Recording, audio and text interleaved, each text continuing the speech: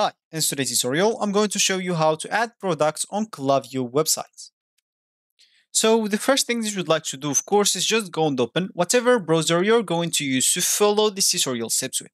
Here in my case, I'm actually using Brave, but of course in your case, you can use any other browser could be possibly working for you. Once you open that browser, make sure to go to this URL section and simply type klaviyo.com and hit the enter button. That should take you into this page.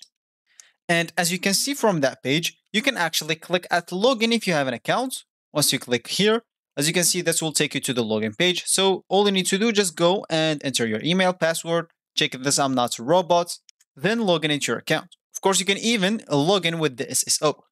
If you don't have a Klaviyo account, you can click at let's get started so you can actually create your account.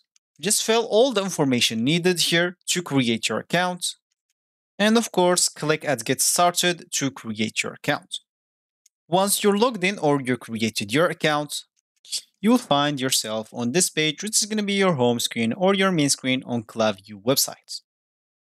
So as we said in the beginning of this tutorial, is we would like to add products on Klaviyo websites. And of course, if you want to do that, you can simply go and open the email where you want to insert a products block. For me, if I click at this conversations, as you can see, I'm not going to find any SMS or any emails that I sent to anybody. So for me, I cannot actually show you exactly how, but of course I can tell you what to do.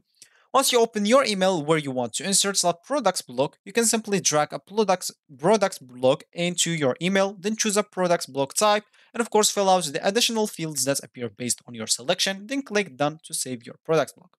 Of course, you can do that even by clicking at campaigns, and you can go and create one. For me, I have just some things here. Just click at continue and clear.